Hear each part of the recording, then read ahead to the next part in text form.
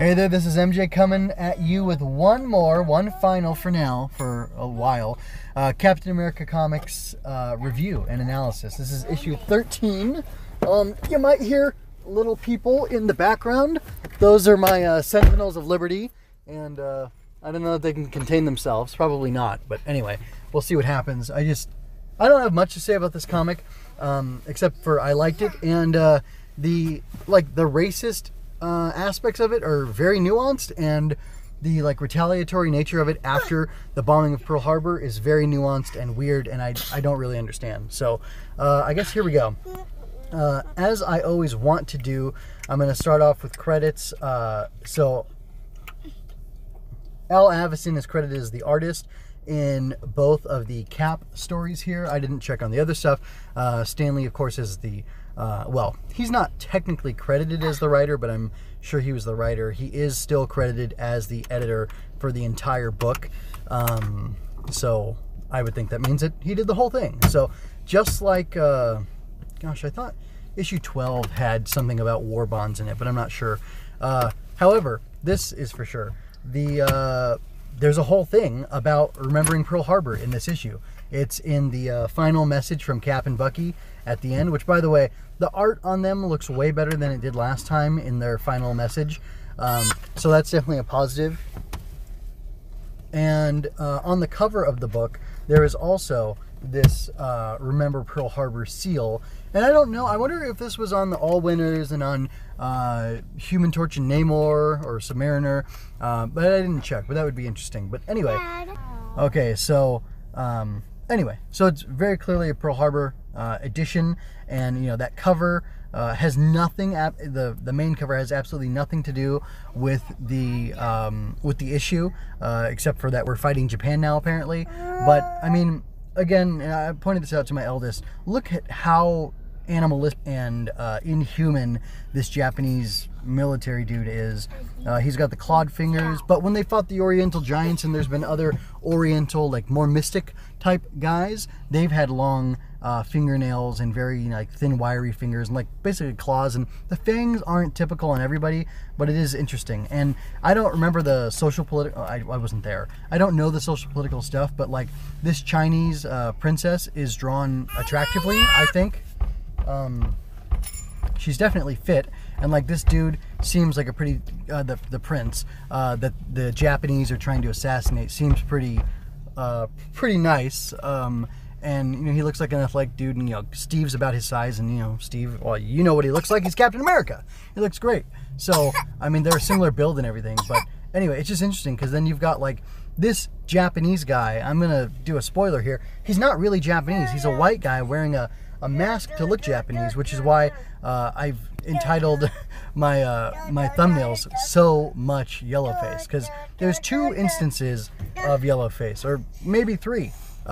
Steve, in order to infiltrate where these guys are, puts on Yelloface. He dresses up as the Chinese prince here, and you can see he dresses up as the Chinese prince, and he even wears a little Chinese mask that falls off of him when he's fighting the Japanese guy and reveals himself to him. Then in the second story with the lighthouse, the robber guy looks Asian in some of the images, even though he's blonde, and then he's also a dude wearing a mask and disguising himself, so it's kind of weird. A different time. The Sentinels of Liberty are not with me at this time, and I'm here to finish up this this Cap comic review. So a couple things. I listened back to what I had said earlier, and I still stand by all of it, except I want to clarify. When I say the Oriental Giants or Oriental people, I'm using the language of the day from that Marvel Comics used, that Kirby and Simon used, that Lee used. Especially, I believe that Oriental Giants was one of the first issues, and that was before Lee was on. I think he came on around, well, he was in 3, so it could have been him.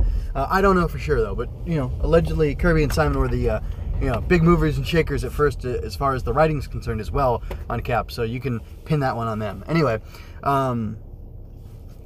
so I'm saying Oriental because that's what was in the book. I do mean Asian. Of course I mean Asian. Ramen is top ramen is Oriental flavored. Furniture is Oriental. People are not. I mean, that's how I talk typically. I don't usually call people Oriental. Being a fan of Tokusatsu, a Japanese piece of media, I understand in anime too. Like, I understand there's nuance in that there's, Japanese people, Korean people, Chinese people, all sorts of other people.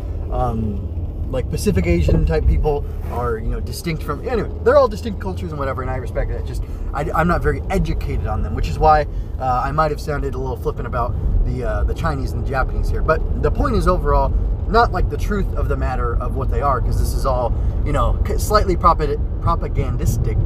The point is, how did Lee and the Marvel creatives, mostly, Lee's going to shoulder the blame on this one, if it's bad or not. How did they regard these Oriental people at the time? Oriental folk or Asians. Like, I mean, they use slurs, they use slant eye. Bucky calls one of them that. One of the League of the Unicorn people that. Gosh. Oh, and then like a Nippon backstabber or something like that, which, like, for those of you who do not know, Nippon is actually the Japanese word for Japan. So, anyway, like, I know a little bit, but I know enough to know stuff like that. But, like, I'm no expert at all, so I'm not pretending to be. But anyway, I just find it very interesting that, like, there's this way that the Japanese, like, they're monstrous, they're very evil, even though this guy's pretending to be Japanese. Like, this panel right here is hilarious. I'm pretty sure the guy in the green that Cap is going after, when his Chinese man mask is flying off, is... Man, that's kind of hilarious. Anyway, is the actual leader of the League of Unicorns, and he's an American dude. So, like, an American white dude went and, like, learned Japanese, and I'm assuming he spoke with a Japanese accent, and they were, like, he possibly even learned Japanese. Anyway, I can't even get into that, because that's, like, such a crazy level of, like, twists and turns and logical jumps that this white guy was pretending to be Japanese, and I think he was convincingly pretending to be Japanese, and the Japanese League of the Unicorn members, like, didn't mind. So it's almost like, it's like the opposite of white saviorhood. Like, you have this white guy, but I guess it was typical of the day, like Tarzan and what was the guy? It wasn't H.G. Wells, it was the other guy. Anyway, you had these ideas, Kipling, I think it was, you had these ideas of these, white men going into places and becoming, like, more native than the natives and better than them at their own thing. Anyway, I don't really care. It's fine, it doesn't bother me. I just think it's interesting how it brings a nuance. So, like, are the Japanese evil? Well, they bombed Pearl Harbor, so they're evil, and we're going to take it to them, we're going to, kill them en masse. But, like, is Cap actually fighting? Like, the henchmen are real Japanese men. They're authentic, they're, Nippon Honto. So, like, they're authentically Japanese men that he's coming after. And... by the way, I just said real Japan. That's all. That was not a slur. Holy smokes, there's guys on the street. Anyway, he said that they're... anyway, it's just weird, because, like, they're fighting, like, real Japanese thugs who are being manipulated, controlled by, like, Japanese, or like a white dude pretending to be Japanese, a white guy in Yelloface. Cap's fighting that guy while in Yelloface to infiltrate the base, which makes sense to me. But I don't know, it's weird. It's a weird situation. And, like, again, I think I had said the phrase soft pedaled, or the word soft pedaled, like, it's like the hate against Asians or Orientals is soft pedaled, and almost like Lee, because he seemed like he was always like I don't want to say progressive, I want to say, like, well-rounded, like, reasoned guy. It's like, hey, the Japanese may have bombed us, but the Chinese are our friends, and the Chinese are our allies, and the Chinese have been victimized by the Japanese, which is true historically. The Japanese did terrible things in military campaigns to China, but, like, all nations have done evil in war against each other, so I'm not lionizing and demonizing anybody in particular. It's the truth. It's the truth. Anyway, war is a terrible thing, which is why you should stop voting for politicians who want endless war. Who do I mean? Both of them, okay? All of them want war! And I know it's ironic that I love Captain America, and I've been thrilled and excited by all these Captain America comics when he's, like, pro-war propaganda, but the thing is, he's not all about war, and that's the weird thing. But anyway, that's a bit of a tangent, so I'm sorry for that. Are you wondering, good golly, what are you yelling about? Look, war is the most anti-freedom thing. To me, Captain America, this is what he represents. He represents freedom. He represents the strength to exercise freedom. He represents, like, justice. And true justice is kind of like in this, treating people as individuals. The Chinese are treated differently from the Japanese. This American man who turns out to be the traitor to America, for Japan or whatever, with the League of Unicorns, he is not covered by the fact that he's a white American man, who's also probably cisgender. He is taken and judged for his own evil actions. Steve and Bucky regularly do non-war things. They regularly stop criminals. They regularly solve mysteries. Stop, murders. By criminal, the distinction between murderers and criminals is murderers are just trying to kill people for revenge or maybe even for a profit motive, while criminals are like guys just trying to steal stuff. So I should say burglars versus murderers. Anyway, they're typically involved in that kind of stuff, and they're always helping the little guy. And again, progressive, right? I'm going to bring up progressive. Despite the fact that they have a guy named Whitewash Jones, who's black and who's drawn in the minstrel style, who, again, Jack King Kirby created. Sorry.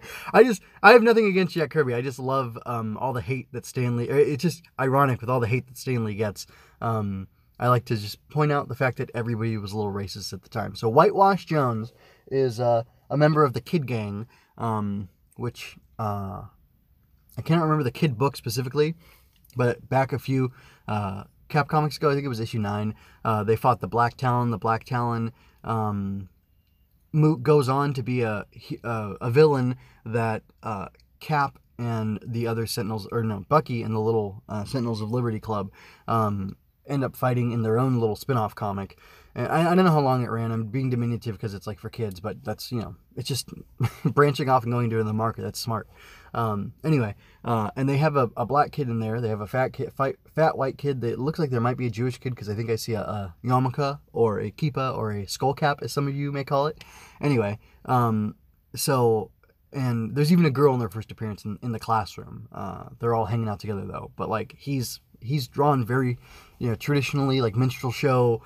He looks like he's in blackface, that old, racist depiction of black people. Anyway, and again, that was your King Kirby. So even in there, Cap and Bucky are friends with this black kid, and it doesn't matter that it's, was Jim Crow still going on in the early? I don't know the whole history of it. I know Jim Crow was a government mandated policy, and that's my biggest problem, is that it was codified into law. Socially people can be jerks, but you don't have to associate with it. Anyway, I'm getting off into a whole big tangent, but to me, Captain America stands for the opportunities for freedom and all those things, just like America. I don't hate America. Some people I know, I was having a conversation over the weekend, and they was like, man, I wish, it's too bad you hate America. And it's I don't hate America. I like what America stands for. I like the idea of the freedom and the liberty and all these things. But the fact that we're in a blood-soaked empire, really bothers me. And I'm not saying Cap's to blame for that. Woodrow Wilson's to blame for that. FDR entered the Japanese, big Mr. Democrat, Republic, or, they're all the same thing anyway. Nationalist is more the problem. Anyway, so while, it's ironic that this came out here, right? And the Japanese are, seen as evil, but the Chinese are seen as good. But we, the Chinese as a class, there's a bunch of laws actually that were drafted. Laws, this is the law, the government doing it, that were drafted to ostracize the Chinamen who came over and built the railroads for us. Or for the United States, I should say. I wasn't here at the time. Come on, you can't blame me. None of my ancestors were. We were all, in other places. Senegal, Puerto Rico, Mexico. Anyway, it's just, there's constant legal, the more powerful the legal apparatus is, the more nimble it is at oppressing certain people at the behest of the majority of the people. Even a 51% majority, which is why it's something to be careful about, and freedom should be jealously guarded. And I don't know why I just went on that tangent. I guess I was talking about nuance, and I appreciate the nuance that's used here, and how it's not all Asians as a group should be massacred. That's not what Cap isn't I'm going to kill all Japos and, Chinamen too. It's, hey, these Japanese guys right here in the League of Unicorns are bad. And the cover, of course, shows Cap, socking Hitler in the face, socking a Japanese general, who I don't know who that would have been, in the face. And I just think that's interesting. That even though there's that direct nationalist thing, there's also this other element, this other side of it. Like, look, not all Asians are bad. Come on, guys, the Chinese are our friends, which I've said before, so I'll stop belaboring that. I also love that in this issue, we get to see Cap rocking that shield on his back, which is one of my favorite things about Captain America. You know, we see the depiction of it in the movies, and I guess that's where, like, it's in motion. So you see him throw the shield and then slap it onto his back. That's super cool. I never understood how it is accomplished in the movies. You can see here that Cap has like a strap around his chest, his broad, muscular chest. And like, that's a neat idea. That's super simple. But like, was it because he was going to be disguised? I kind of think so. Because this is poison on the beam of the ceiling. Yeah, so this was Cap in disguise. There was a fight. I think he like turned out the lights and then he jumped up to the top. Yeah, he breaks the lantern and then he jumps up to the top. So while he's disguised as the prince, the Chinese prince, he has the shield on his back. It's covered up by the robe, and then he's wearing it there. You know, he keeps it on obviously, and then he even drives. Let's see, yeah. So then from there they leave. He's up on the rafters, and then he follows after them in a car, and he still has the shield on his back. And it's funny how like the shield's sometimes flat, sometimes it's, you know, more beveled, more rounded, or more pitched, whatever. It's kind of interesting. Anyway, and then there was another instance in the other story where he actually had the shield on his back, and he was like diving into the water, and that was a really cool image, very dynamic. So I really enjoy the aspect, or not the aspect, but like the I really enjoy how, the shield, like the language, the visual language of Captain America has changed over these 13 issues. Like at first he wasn't throwing at first it was a pointed shield, then it got changed to a round shield, then he threw that round shield, and it ricocheted. I don't know that he's thrown it, it's ricocheted, and he's caught it yet. I don't know that we've gotten to that point. And that's kind of interesting, though, because that's Cap to me, you know? That's what I know. And then, you know, he's wearing it on his back now. So, like, I want to see him, like, I want to see it in an issue. And I'm not going to keep going with Cap. Like I said, this is my last one for a long time until we get into the 60s. And he's an Avenger or whatever. That's probably the case. Anyway, I want to see him running into some place, grab it off of his back, throw it at somebody, it ricochets, hits a few people, hits a wall, comes back to him, he puts it in his hand, and then puts it on his back. That'd be super awesome to see. Yeah, that'd be super awesome. Anyway, that's pretty much it. Like I said, I really enjoyed this. I think it's a really interesting thing to talk about. There's, you know, ugly things in it that are there to talk about, but I think it's a good conversation to have. And, like, we should, it's healthy that like all this stuff was allowed to be in here so that it can be discussed and dealt with, and I'm definitely thankful that it's there and that it's been preserved and that I got to enjoy it, and I hope that I shared it with some of you and that you got to enjoy it as well. I really think that's all I have to say for now. So yeah, I'm gonna go ahead and get out of here. I'm gonna remind that not only am I a podcaster, but I'm an artist and a writer. I have art up on, well, from Tokutember, which you may not care about if you're just into comics, but Tokusatsu's Japanese live action stuff. It's basically superhero-y things, but it's like a slightly different ethos and aspect to it. It's all live action for the most part, even though some Tokusatsu stuff has been turned into manga, which is Japanese comics, and then eventually anime, which I hope you know what that is.